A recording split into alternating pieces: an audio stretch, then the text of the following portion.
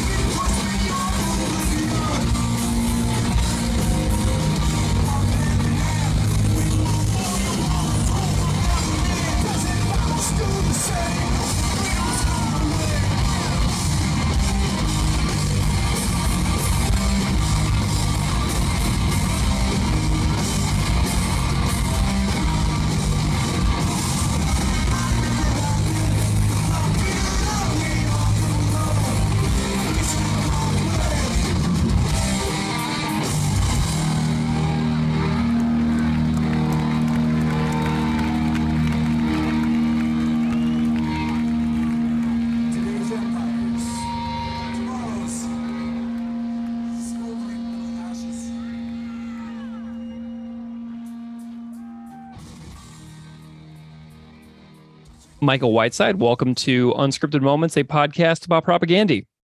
Thank you so much for having me. I'm excited to be here. I'm delighted to have you here, Michael. I'm wondering if you can just spend a moment and introduce yourself a little bit to the listeners out there so they know a little bit about who you are. Sure. Yeah. I am Michael Whiteside. I am the editor-in-chief currently of a website you might have heard of called Fecking Bahamas. We do a lot of coverage for the weirder side of rock, mainly being math rock, prog, offshoots of indie, jazz, electronic stuff. Cover a lot of obscure stuff, but a lot of it is very punk adjacent, being that Math is often described as kind of the bastard child of jazz and punk and emo and a few other subgenres, depending on who you ask. But yeah, I guess mainly my obsession with Propagandhi comes from that is like really loving technical music. But yeah, before we get super into my being a fan of the band, I also play in a band called Child Speak and a band called Muscle Beach Petting Zoo. Muscle Beach Petting Zoo was started after I started practicing to try to replace Beeve when Propagandhi put the call out. Nice, cool. Yeah, when I was done, I think learning Failed States and like 5 other songs, I realized, wow, I'd never practiced so much in my life. And wow. And how much I would need to continue to practice. And luckily, it just caught the attention of a couple people locally. And they were like, do you want to play in a band instead of like, impossibly make a quantum leap like that?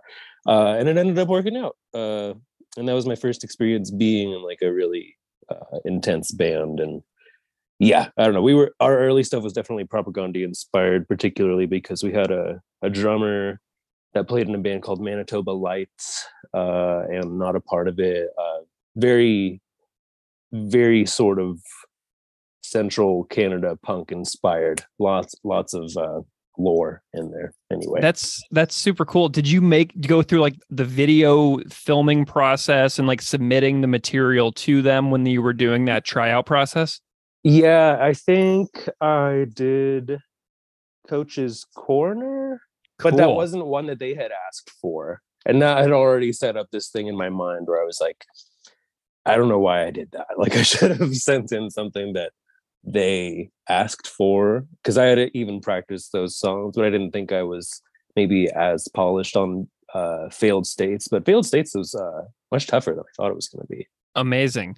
What are so I didn't know that you do a lot of like music writing and specifically within like mathy music. That's really cool. I'm wondering if you have any, suggestions out there for what's really exciting you in music right now. Cause I'm always looking for new stuff, especially because like the podcast, the format that we've done here has changed a lot the last like several months. And so I'm kind of finding myself re-emerging into being a fan of music, like far beyond Propagandhi for the first time in quite some time. Doing a show like this, you get so immersed in the minutia that you kind of forget that a lot of other music exists in the world. So if you have any suggestions, it's stuff that you're really pumped on right now, I'd love to hear it. I do actually. Here, give me like 3 seconds here. I've been compiling a list of some of the better stuff from this year. Nice. That's been normally we do a top 25, but this year there was literally so much stuff that I couldn't keep it to that. We're doing a top 50 this year. Nice. So I'm gonna try to pick a couple that I think are at least somewhat adjacent to like punk and rock. So like you're not too far out there, but I'll throw a couple out of left field as well. One I think you might really dig is Fox Lake. Okay. I don't remember where they're from, but it is north of me. It's definitely from Canada somewhere. They are on Coup Sur Coup Records, and Max, who runs that label, knows a couple of the guys in Propagandhi. So Fox Lake is definitely one, very melodic, but they throw in a lot of not necessarily random, but it's complex for that kind of stuff. False Pockets was another weird one that was very surprising for me. They're from New York. I hope they're from New York. I'm pretty sure they're from New York. And that was like an early one in the year, but I knew like February or March when it came out that was going to be one on my list. Obviously, you probably know a Wilhelm Scream released a record this year. Yeah, it's great too. I love it. Yeah, it was super cool. It was kind of like a mix of what I thought was going to happen ultimately. Like, these guys they have to mellow out at some point. They have to, Zeke is the singer's gonna burst a blood vessel. Yeah, Trevor sings a lot now too. Trevor's singing a lot more on this record. Yeah, and I dug that was. I wonder if maybe that is related. Maybe he's like, dude, you could sing a little more on this one, save me some trouble. Yeah. But I really enjoyed that because they still kept up the kind of their first couple records were very evocative. I'm not sure how to describe it, but Party Crasher and the one of the EPs, I was like, this is still really good, but I think that they are tired of shit. Like, I would be really tired. And this sounds like they have taken a sufficient breather and like really coming back with some more meaningful stuff. Yeah, I definitely agree. This one was really fresh to me. I liked it a lot. Mm-hmm. Yeah, and especially with those vocals going back and forth, that was really tight. A more angry one that you might enjoy, something that you might have heard of already, is Chat Pile. Oh, cool. No, I don't know them. Oh Lord. Okay. Chat Pile is not for the faint of heart. A lot of waves came from them this year because they released an album called God's Country, and it's such a harrowing and poetic Frankenstein take. Like it's really like if Frankenstein fronted a sort of a post-punk sludge band. It's really scary, and the lyrics are really intense. But that one's, I think anyone could check it out once and get something really intense from it. Very good. Yeah. But let me just throw a few more out there. I'll try not to like get super into the weeds. A few more really good ones are God Alone. They're from Ireland. The Pieces of Shit. Okay. I really enjoyed them. That was unexpected. I really enjoyed them. And if you're looking for something really mathy, Teen Prime came out. They're from Germany. I think they're from Berlin. Teen Prime released something that's really confusing, and I really love it. And then what's that one that I just was it's so hard to pronounce. I'll get back to you on that one. I literally just did the review, and I feel like I'm butchering it. But they are kind of a super group. They have Trevor Dunn from Mr. Bungle in them. Oh, currently. Cool. Yeah, I'm just pulling up the article so I don't ruin it. And the guy from a band called Terms, and Terms is part of the band from Yowie, or formerly of Yowie, a very intense math rock band. That band that I was trying to murder their name was Aleuchatistas. Chatistas, Aleuchatistas. Nice. They're from North Carolina. No right having such a confusing name. I love it. Well, they probably don't really care a whole heck of a lot about finding, a ton of listeners. That they're like, you know what? I don't even care. Well, I'm this age now. I've been making music this many years. I'm just going to do whatever I want, and this includes having a crazy, unpronounceable name for the new people to try and figure out. That's fair. That's so embarrassing. Thanks, how did guys. So have you always kind of been into like pretty wild music, like all the way back? Because I've been, fairly consistent in my preference for fairly wild music since I can remember, Yes. This might be somewhat of a common thread, but I, like many people that are just about entering their 30s or in their early 30s, I was struck like a truck hitting me in traffic by the Tony Hawk's Pro Skater soundtracks. Yeah. And those songs and that attitude and that energy was such a contrast from what was generally allowed, being that my parents were opera singers and very classically trained, very classically aware, and honestly tried to keep me away from that stuff. So when the gates were broken and I got to hear all that stuff like on my own all the time, I changed overnight. I was just like, this is what I've been looking for. I feel like I've always had not necessarily struggled with, but like coming to terms with the fact that I've always had ADHD or something very. I just have so many thoughts all the time, and it's always like trying to reach back into the past and remember what was I just thinking about, and it's really annoying. But punk rock is always on that speed. They're always very in the moment, and it's always a therapeutic experience listening to punk rock for me, both in terms of like getting to experience similar politics and views on the world, and then also just having something that really matches your heartbeat, your BPM in life. Yeah. Did you where does Propaganda come in? Where does that door open for you with the band? I was a big Fat Records kid. I was probably 12 or 13 when my sister got me like 2 or 3 new NoFX records. And when I went on the website, I think there was still a listing for, I want to say, I don't think it was Today's Empires. I think it was like the Let's Talk More Rock or Potemkin City Limits. It was not one that I expected, but I didn't check it out. I just was aware of the name all of a sudden around 12 or 13. But maybe other people say this too. I got super into prog metal in college and was into Protest the Hero. Oh yeah. And they name dropped Propaganda so consistently. I was like, I should probably go back and check them out. And one at a time, like literally like 1 year at a time, I would become obsessed with their records retroactively. I think when Failed States was coming out is right about the time that I was like, oh shit, Propaganda is coming out with a new record. Let's catch up. What were they doing?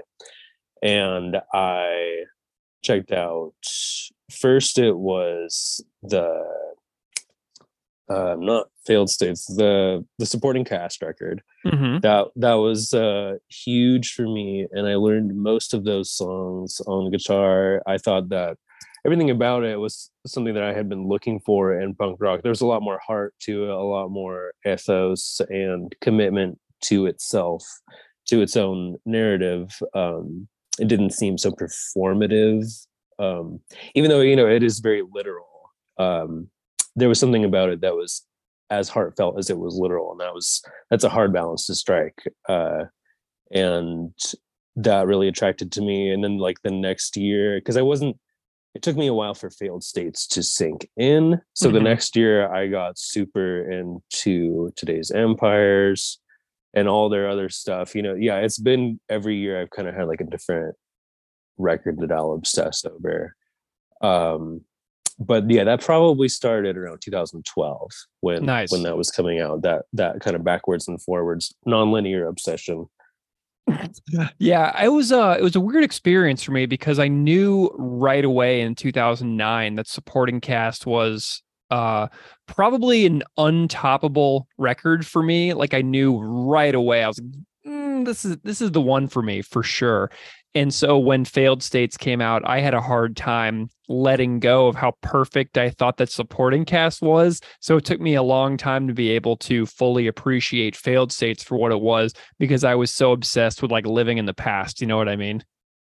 Yeah. And I mean, they sort of do a, it's hard to explain. I was thinking about this a lot today too, where it's not like they repeat themselves, but they'll have records nowadays, like in the last 10 years, that reflect, I think, similar epiphanies and directions from their past. And like there's some parallels, I think, between Failed States and Less Talk More Rock, where it's even more uncompromising than normal, to the point where it doesn't fit the normal narrative of Propaganda to a slight degree, not in like an upsetting way, but I was just like, there's songs about things I didn't expect. There are a lot of dramatic left turns that almost seem like they're just kind of in an open experimental stage, and that does take a while to appreciate, and I'm glad that listeners do appreciate it, because it is an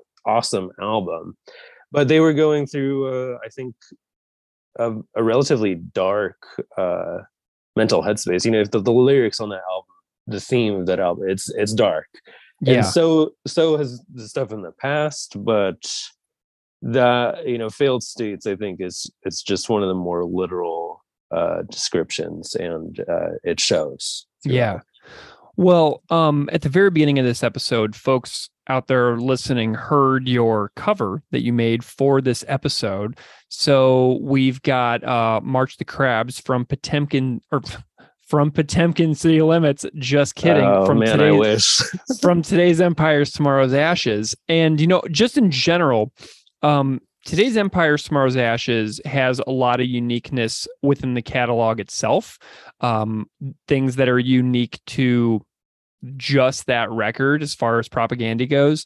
And I'm wondering if you have any thoughts on today's Empires, Tomorrow's Ashes as a whole. What makes that record special for you, and kind of like what's important about that record in your view?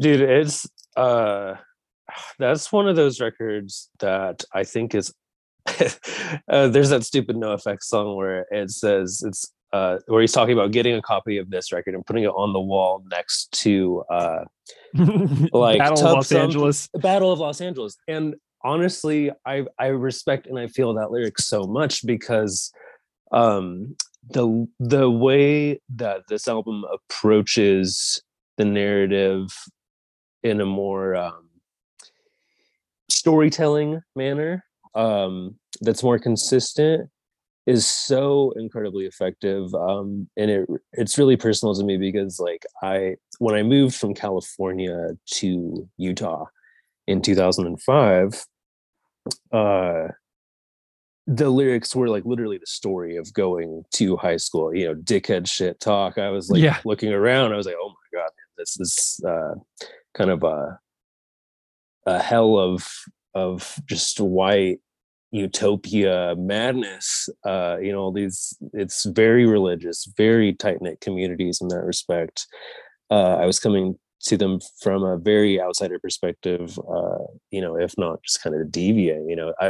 I did not fit in at all, and that record wasn't something that I found at the time that I wish I did, but when I finally did, it was very healing, to look back on this kind of like landmark mental growth spurt, I think, for the band, and for me too, to feel understood and to feel represented in that way, or at least stimulated, was so special. And it still is every time I listen to it. And I'm out here again working on a film, and it's as relevant as it's ever been, if not more.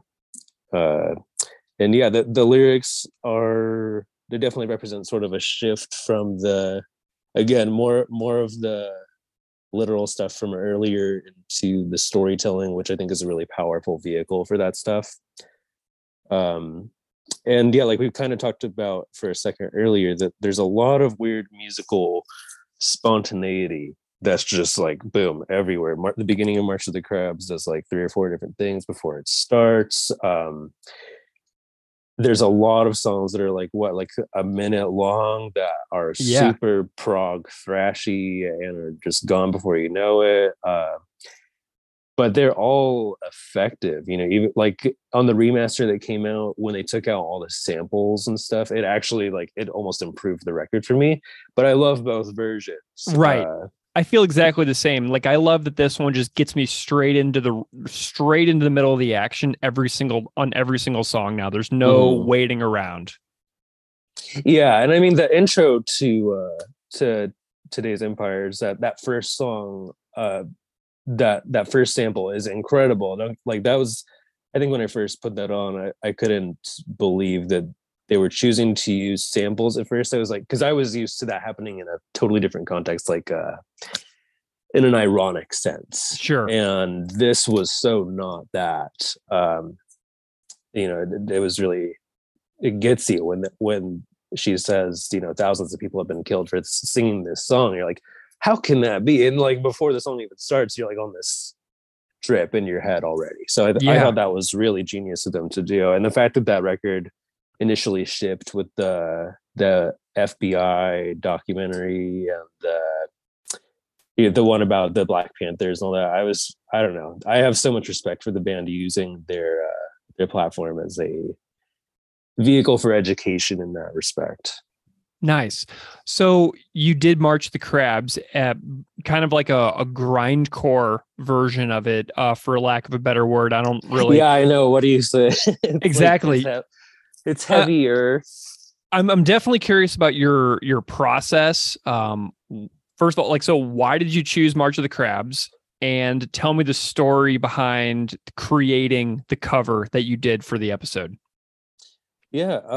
So I mean, originally I wanted to do Without Love, and then like the second that I committed to that, that guy released an amazing cover of it in a very similar style that I was thinking of, and it was like, do you just not do it? And then I was looking at the tracks that no one had done yet, and that one just stood out to me because it had been one that would randomly be repeating in my head after I'd released the album, and I was like, that song just doesn't get the respect it deserves. But then, that's not necessarily true. Chris did that really cool playthrough for the re-release, and that Mm-hmm. taught me quite a bit over the last couple of weeks when I was kind of analyzing how I'd approach things either differently or similarly. Chris does this amazing stuff with the guitar that's like very influenced in terms of like the chord structures from prog and metal, from whatever, all the ones that he wears on his sleeve. I think that his use of like the inverted chords really taught me a lot over the last few weeks. I tend to use more of the classic power chord, fifth interval kind of a thing, and he uses a lot of like fourths and inverted things that like are chords technically, but it makes it easier for him to reach for the lead that's happening half a second later. And I have never really seen anyone do it like he does. And then to think of him singing all this shit on top of it is just incredible. So it's inspirational on a technical level. Again, it has a lot of signature elements of like just Jordy throwing in like 5 drum fills randomly, and then we're going into a different key. I love the spontaneity ultimately. So I think that it's just it's a great example of Jordy's moves, of the band's, a lot of things that would become like very signature to the band, even if they were experimenting with it on the whole record. March of the Crabs is a very concentrated dose. What do you think about the ping-ponging vocals on this tune? Because this is one of the best examples that they've ever done where Chris and Todd share it pretty nicely. Mm-hmm. And I love that this record has so much of that. And I'm curious about your thoughts on the back and forths. Yeah, I mean, I think from what I understand at the time, I think everyone was really keeping that under a microscope, right? Because wasn't this like Todd's first foray into that with the band? Yeah. That is really special. I don't know if I read this correctly. I think somewhere, isn't Todd kind of responsible for the narrative of this Yeah, song? this is a Todd song. Yeah. Okay. He writes lyrics and writes vocal lines in such a cathartic way, very similar to Chris. Like it's a miracle that those two work together. I love their interplay, and this is definitely one of the most effective songs, I guess, if you want to get to know like what's the highest dynamic that they approach together. This is a great example of something like that. And they're like kind of trade off of like shouting versus melodic is interesting on this one too. Todd's a vocal monster, even after, he had to change his style up a little bit. I still consider him to be very effective at what he does. But this is like one of those cases of just a young man thrashing his heart out, 2 of them really. Yeah. So I like the plot that we've got in the lyrics here. But actually, before we get into that, tell me the story about you making this song, because we forgot to go into that. Sure. Yeah. I have been really obsessed with heavy music in the background as much as I love like technical math rock, prog, and all that. I love music in general, but I don't really have an outlet for heavy stuff. And it's something that I really grew up using to practice. So there's a lot kind of just sitting there in terms of mechanics and technicality that I wish I could apply, whether it be on drums or guitar. And recently it just kind of came to a head. It's really frustrating being stuck out here in the desert with nothing to do. My bands and all that are based in Oregon, where I would like to go back to as soon as possible.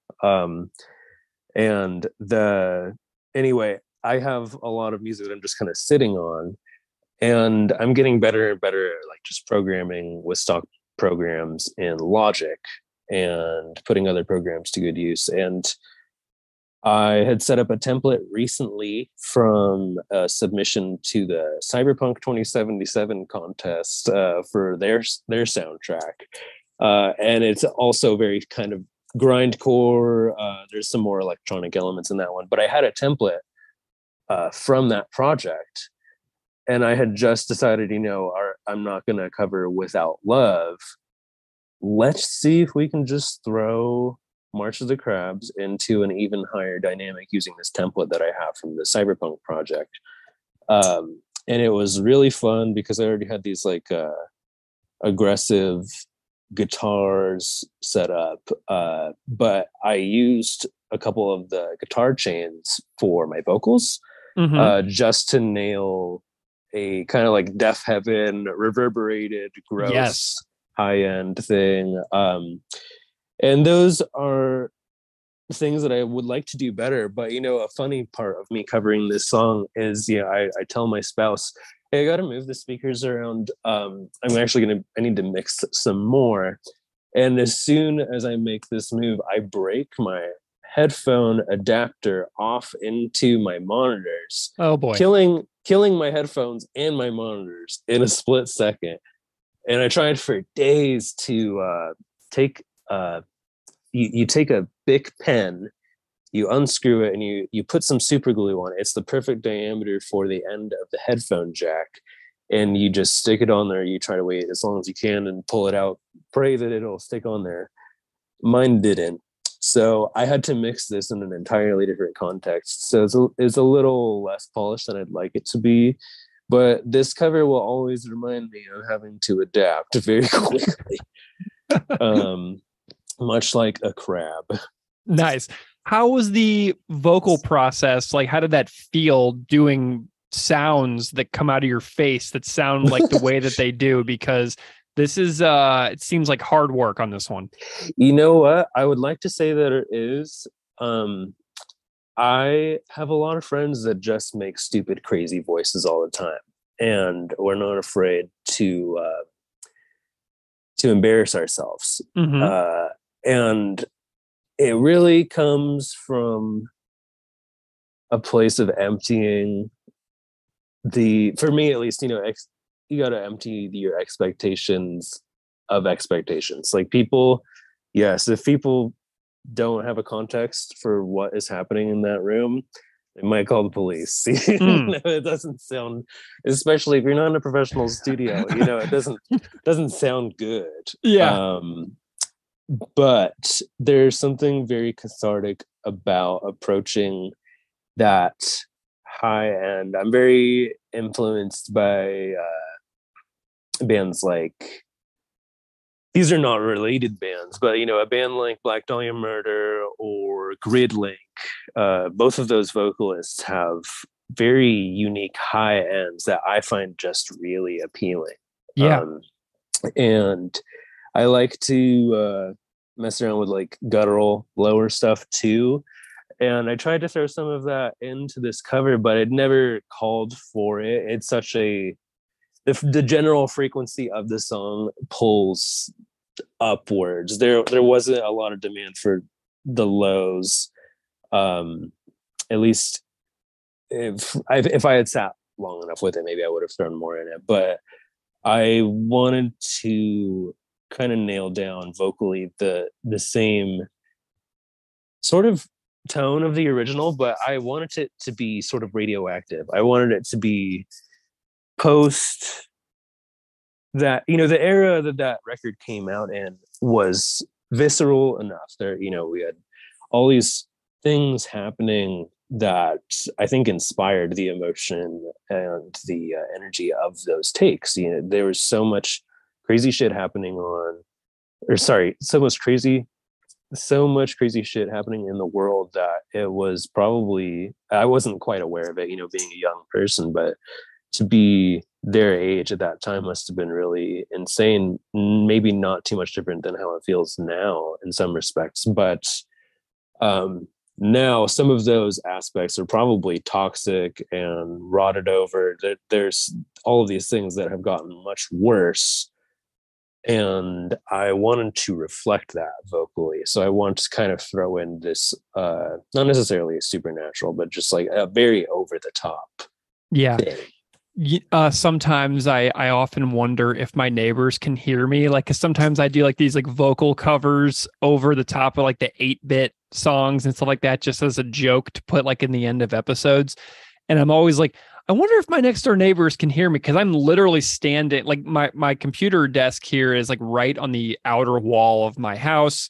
So it's like my neighbor's house is like 10 feet away. And I'm like, there's no way they can't hear me at least a little bit sometimes. It's, you know, I always wonder about that, but you got to do what you got to do, you know? Yeah, this is important work. Absolutely. Absolutely.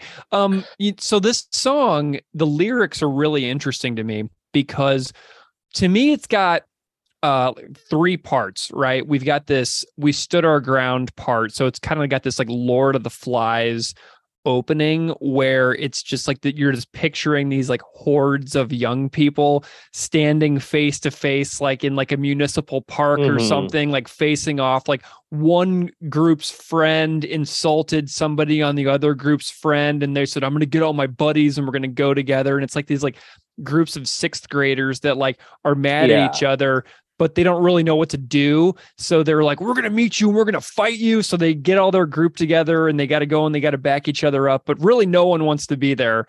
And they don't really know what they're supposed to do when they get there, but it feels really important when they're getting their group together to go to the meeting spot. Do you have any like thoughts on this opening scene where all the kids are together in the first, like, about 40% of the lyrics here? Yeah, well, I mean, I think the Lord of the Flies parallel is definitely pretty apt. I hadn't thought about it quite like that. The line "jackknives and socks, no lie, they're gonna die," that really gets me because that speaks to all the stuff you just said, where the kids do not want to be there, but out of their mouths are coming like these very real threats, these things that have real world consequences. This is so dumb, but like this reminds me of like a video I saw a few years ago from Vice on the drill phenomenon in London and how aggressive rap was become not necessarily a problem, but it's reaching younger and younger ages, and it still has all this mature content, you could argue. And so when you have like a 9-year-old rapping about like, I'm gonna rape your sister, all of a sudden like boop, all these red flags go off, right? It can't be that this 9-year-old really feels that way, right? I mean, maybe it is true, but like all of a sudden you have these high and mature themes coming from kids that aren't ready for that shit.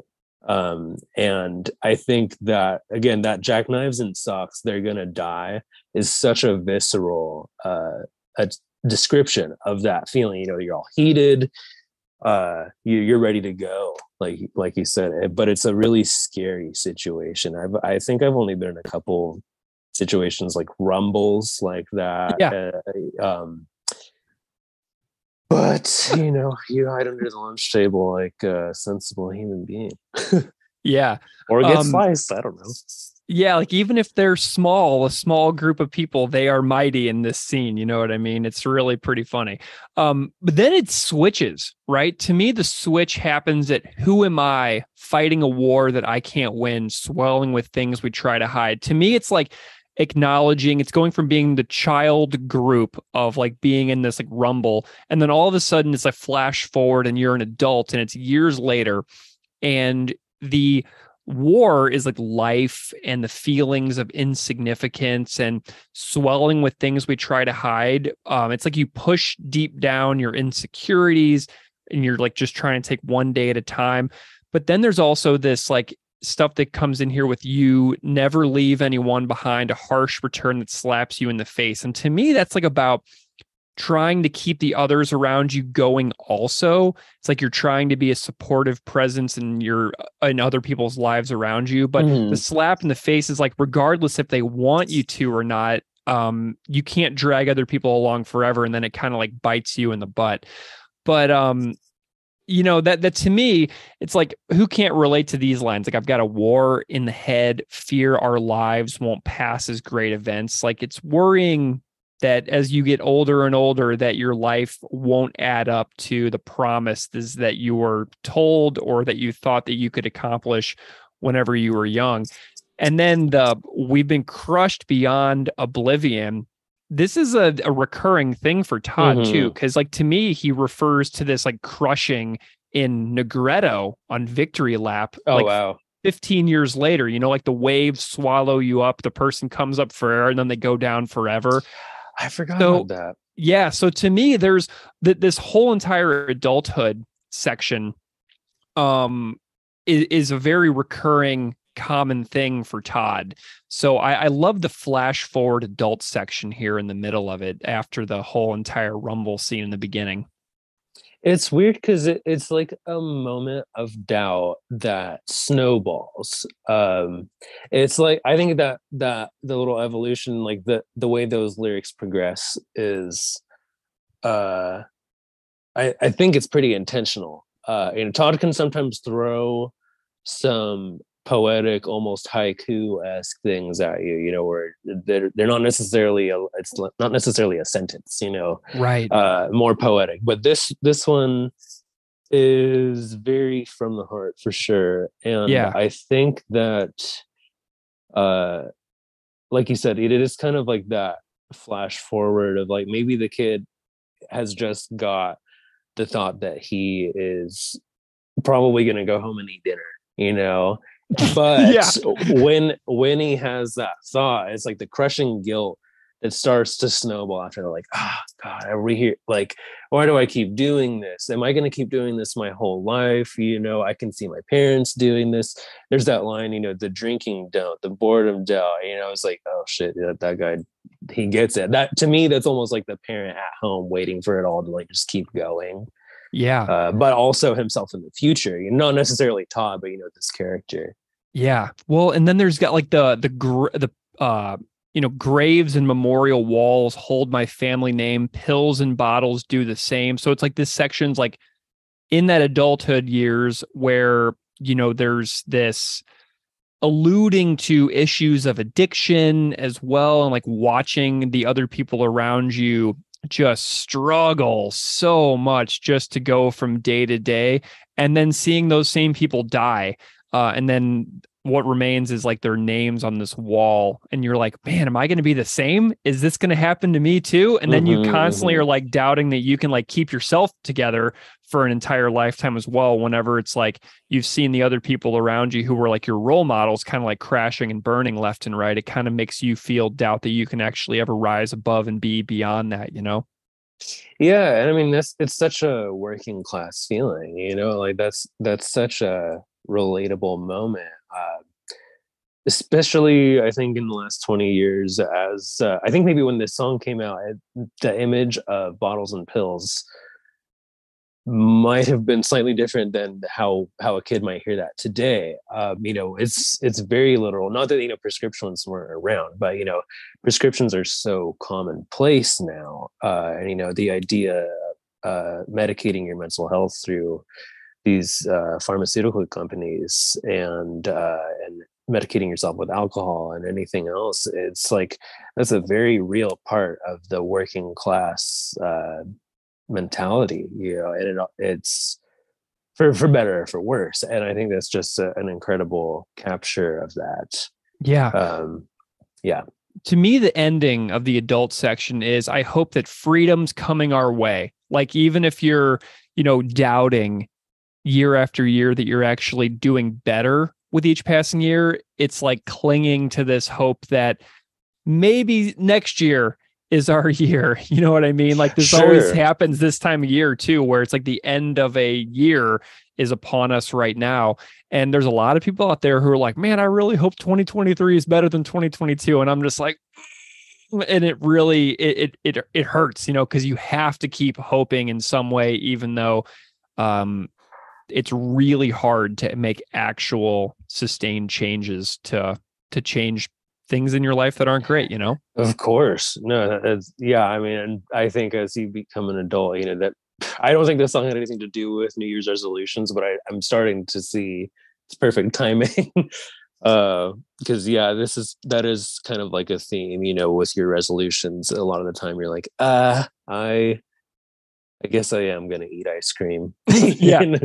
I Yeah. am gonna dig in here a little bit. But I like that. I hope that freedom comes our way line, because to me it sort of highlights the, how do you say this? Like it's sort of the planned contention between two sides, almost like the overlords, you know, like the way that a left, someone on the left and someone on the right might be manipulated by the same person.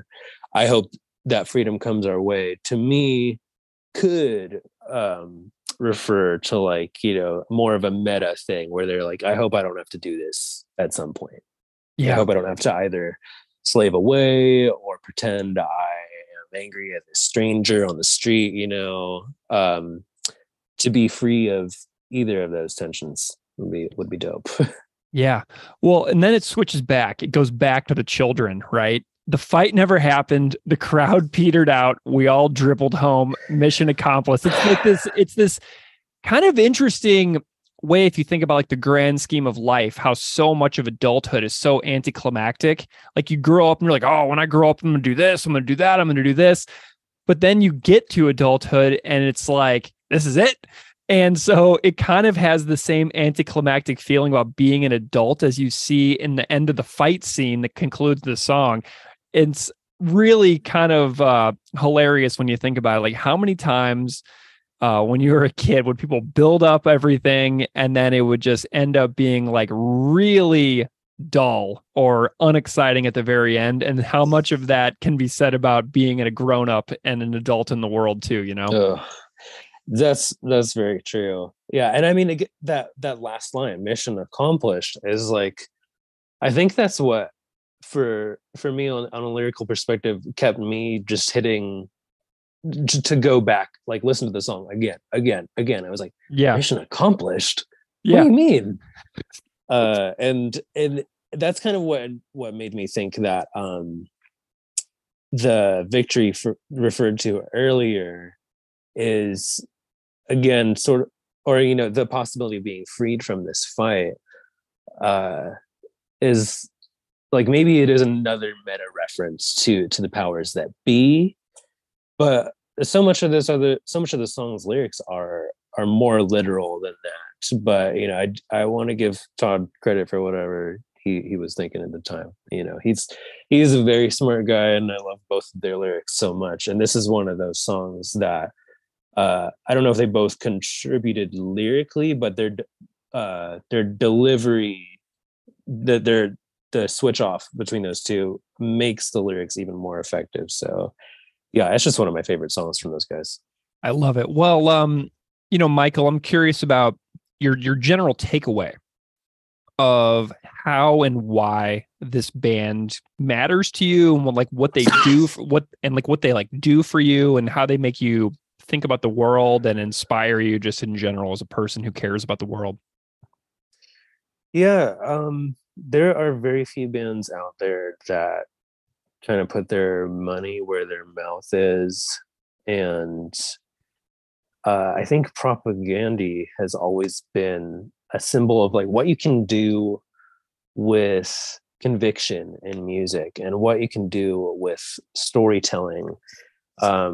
Those aren't always the same thing, and you know, you can tell something very nonfiction, you can tell a very convincing and effective story, both can accomplish the same thing. They can both give the listener an epiphany. But I think that Propagandhi has this incredible ability and just this method of cooking up a song that matches the lyrics. And when you do that and you have this conviction and this drive underneath, whether it be the commitment to going cruelty free, or advancing all these progressive politics, they're all so important, and it adds this sort of third degree to the music that elevates it to the status, I think, of bands like Rage Against the Machine, or I'm sure I'll get a lot of shit for saying this, but just genuine storytellers like Bob Dylan and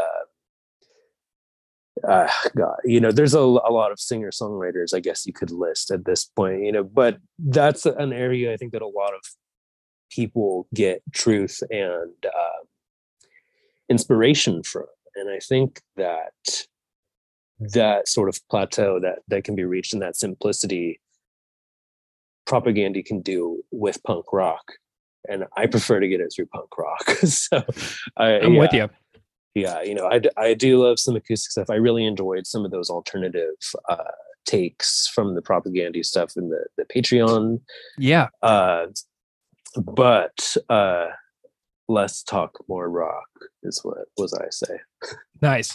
Well, and I would be making a mistake if I didn't also mention that if you want to hear Chris, Jord, and Todd talk about this song specifically, and today's Empires, Tomorrow's Ashes more broadly, Chris made a Patreon episode with those two guys, which is really awesome because you get to hear Jord bust out his memories of all the things that he has locked up in his tour diaries and things like that. All of his calendar books. He busts things out of the shelves that people like us can never know.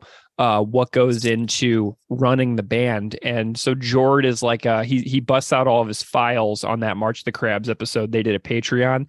And then you hear Todd talk a little more specifically about the imagery within the song and the lyrics that he wrote about. So that's a pretty special episode as well, because all of them together is just always a good time. So, it's definitely go check out Chris's Patreon at patreon.com/JesusHChris and check out the March of the Crabs episode. They did a video version of it as well, so you can actually watch them talking to each other like a talk show. So that's kind of fun as well. So, Michael, I'm super thrilled that you made the cover for March of the Crabs and, took the time out of your holiday schedule to hang out with me and chat about it and tell me what you love about this band, about this particular song. And it's just been a real thrill hanging out with you today and getting to chat about Propagandhi with you. Dude, thank you so much. Yeah, it's been a real pleasure. I really enjoy the show. I'm looking forward to hearing everything that comes next.